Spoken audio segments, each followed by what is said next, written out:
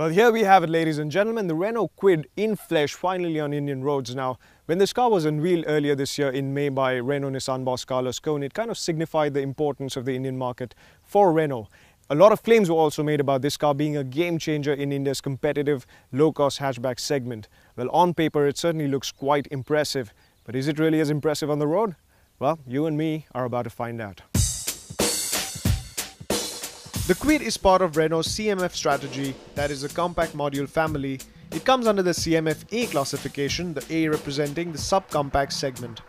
This modular platform brings about a huge cost saving to the manufacturer as well as the consumer, undoubtedly the need of the hour. The Kwid has a stance which is second to none in this segment. The front end especially looks like there has been a significant amount of effort and thought put into the design. The unique grille with the chain linkages or dumbbells or whatever it looks like to you. The bold headlights, even the bumper design seems like it has been well thought out. Now it's a good thing that Renault aren't calling this an SUV or a crossover because that would be preposterous, but there are quite a few design cues that look like they've been inspired by SUVs. Look at the surface contours and the surface curvature, the flared hip and the shoulder. You can also see the squarish wheel wells that kind of make the puny 13-inch tires look a little out of place. I wish there were bigger tires just for the purpose of aesthetics. But something we have to talk about is the ground clearance. 180 mm. Now let me give you some perspective. Not only is it class leading, better than most hatchbacks, probably all of them, better than most sedans, but even more than cars like the Toyota Innova. The rear end is the one that is most reminiscent of the fact that this is essentially a hatchback. It is the most austere and unfussy angle of the Kwid with no pretensions of being an SUV. It is almost like the Kwid in your rear view mirror and the one in front of you are two different cars. The Kwid is taller, longer, wider and sits higher than competition, and yet it manages to snugly fit in the subcompact segment. And these dimensions translate into a lot of space on the insides as well, enough to surprise you further, amongst other surprises.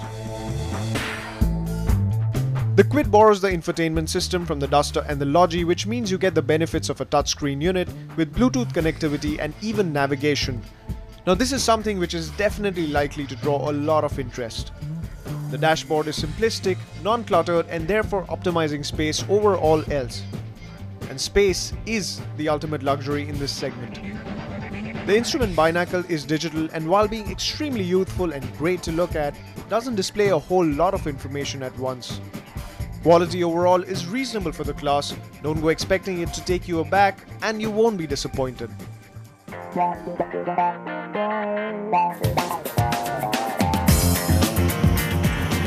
Renault has built an all-new engine for the Kwid from ground up. The 799cc motor from the BR family of Renault engines makes about 54 PS of max power and 74 Nm of max torque, which doesn't sound like a lot, but it is more than what the Alto's 800cc engine makes. The use of an aluminium block and plastics in components like the oil sump and intake manifold have helped Renault reduce the engine's weight considerably. Now I know what you're thinking, 54 PS, 74 Nm isn't all that much power or torque. And it isn't, I'm not going to lie to you. What's not going to surprise you when you drive this car because it will feel a little underpowered. Well, a lot underpowered actually, especially if you're driving up an incline or you have 4 people sitting in the car. But what will surprise you is the levels of refinement that they've managed to achieve with a 3-cylinder engine. So if you're standing outside, there is that trademark clatter of a 3-cylinder, but once you're inside, it feels like a 4-cylinder.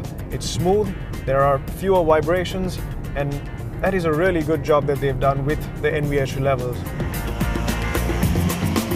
Now everything on the drivetrain is inclined towards efficiency, so while it might not be a lot of fun to drive, what they've managed to achieve is this, ladies and gentlemen, is the most fuel efficient petrol car in the country, and it's not even turbocharged.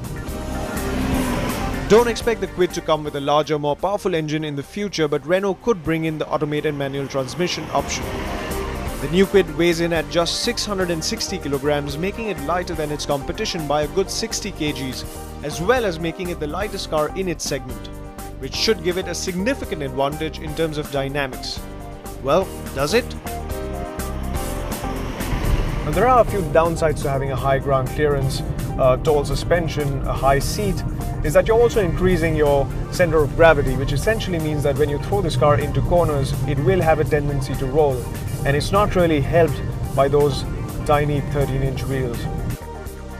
The Kwid of course has a power steering system as expected, which is quite eager in taking away the steering effort involved. Now I know most of you are not going to mind that heavy assistance, because when you're driving in the city and in traffic, it's actually quite kind of a boon because it's so easy to handle and maneuver about. But it's when you hit the highways on higher speeds is when you want a little bit more weight on the steering wheel, which it won't have. Now I'm okay with a light steering setup as long as it doesn't unsettle the car or it doesn't make you feel uncomfortable at higher speeds, and that doesn't seem to happen, at least at the speeds that this car is capable of. The fact that the Kwid weighs as little raises a few questions about safety, but Renault claims that it meets all the required Indian norms. Now there's so much emphasis on things like fuel efficiency and being first in segment in so many details and the value for money proposition, but I just wish that Renault would have emphasized a little bit more on the safety front. Now this car doesn't have ABS or any of the electronics. Understandably it's a low-cost car, but it doesn't even have standard airbags. Only the driver's side airbag is an option on the top-end variant. The passenger doesn't even have an option. I just feel that that is one area where Renault could have made a slightly different statement.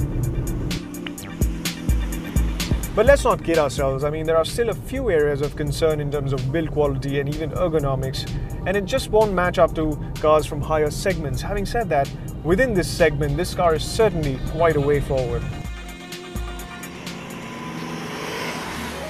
Now the Kwid is certainly an extremely brave move for Renault in India. Now this is a segment you have to understand. It can be quite rewarding when you get it right, but it can also be very punishing if you get it wrong, as some manufacturers have found out in the past.